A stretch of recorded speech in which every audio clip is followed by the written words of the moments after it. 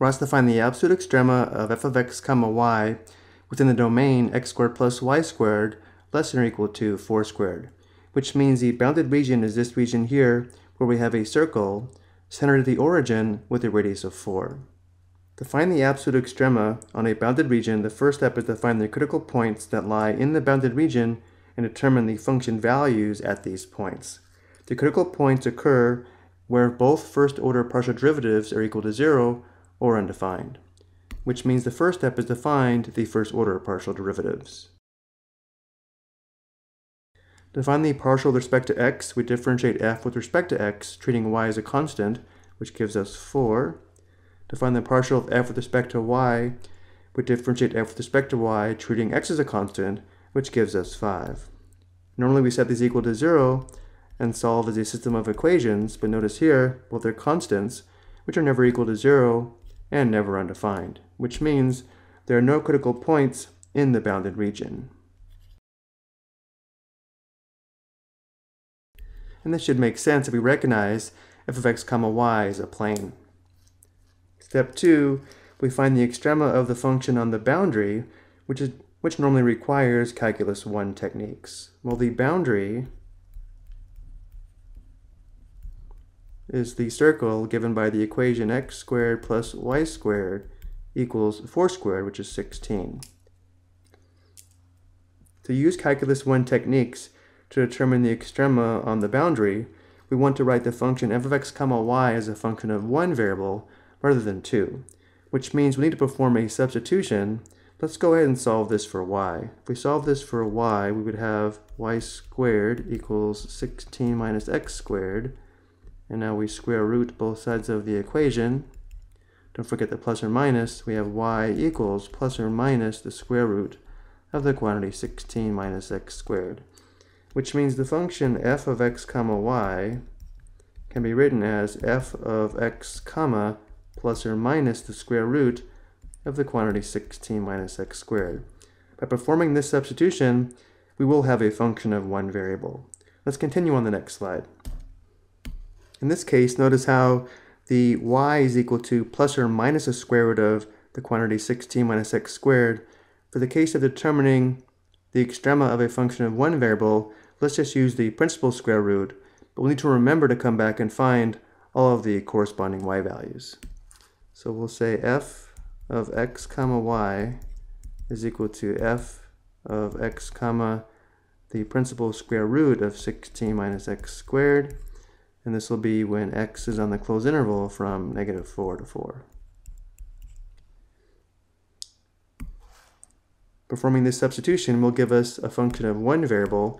Let's go ahead and call that function g of x. So g of x is equal to 4x plus 5 times the square root of the quantity 16 minus x squared. Let's write that as 16 minus x squared raised to the 1/2 power.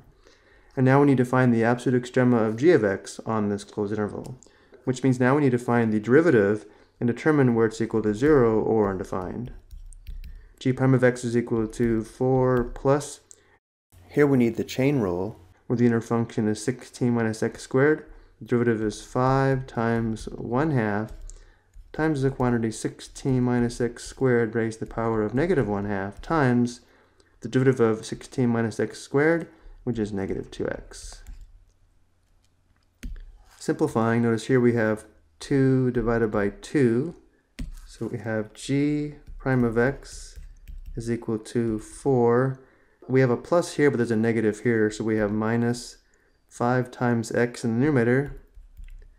Let's write this in the denominator as the square root of 16 minus x squared. We need to determine whether this is undefined or equal to 0. Notice how we do have division by 0 when x is plus or minus 4, which are also the endpoints. But if we're listing our critical numbers, let's go ahead and list x equals plus or minus 4. I now need to solve this for x. For the first step, let's clear the fraction by multiplying both sides of the equation by the square root of the quantity 16 minus x squared. This gives us 4 times the square root of the quantity 16 minus x squared minus 5x equals 0. Let's add 5x to both sides, which gives us 4 times the square root of 16 minus x squared equals 5x. Now let's square both sides of the equation. Be careful on the left, we square the 4, which gives us 16. Squaring undoes the square root. We have 16 times the quantity 16 minus x squared equals 25x squared. Distributing, we have 256 minus 16x squared equals 25x squared. Adding 16x squared to both sides gives us 256 equals 41x squared. Divide both sides by 41. We have x squared equals 256 divided by 41. And now we take the square root of both sides of the equation, which gives us x equals, the square root of 256 is 16. The square root of 41 does not simplify. And again, this is plus or minus. So now that we have all the x values that we need to make sure we go back and find all of the corresponding y values. Because remember, we used only the principal square root when it's really plus or minus the square root. So notice how, using the plus or minus, if we use the x value of plus or minus 16 divided by the square root of 41, I've already simplified this, it does come out to plus or minus 20 divided by the square root of 41. Which means when we use the x value of 16 divided by square root of 41, we need to use both a positive and negative y value. And the same thing is true when we use negative 16 divided by square root of 41, we need to use both a positive and negative y value. And of course we can see when x is plus or minus 4, y would be 0. So we also have these function values here. So we have a total of 6 function values to consider. To save some time, I've already evaluated f of x comma y at these points. The greatest value is the absolute max, and the least value is the absolute min. We can see the absolute max is 4 square root 41, which is approximately 25.6125, and the absolute minimum is negative 4 square root 41, or approximately negative 25.6125. Let's go back to the first slide, record this, then verify this graphically. Let's use the exact values. The absolute min is negative 4 square root 41, and the absolute max is 4 square root 41. If we look at the graph, f of x comma y is the blue plane, and the bounded region is the region inside the cylinder, and the intersection of the plane and the cylinder. And now if we look at the red points on the boundary, we can see that this is the lowest point on the plane on the boundary, where the z-coordinate would be negative 4 square root 41, and this is the highest point on the plane on the boundary, and this is where the z-coordinate is positive 4 square root 41, resulting in the absolute maximum here and the absolute minimum here.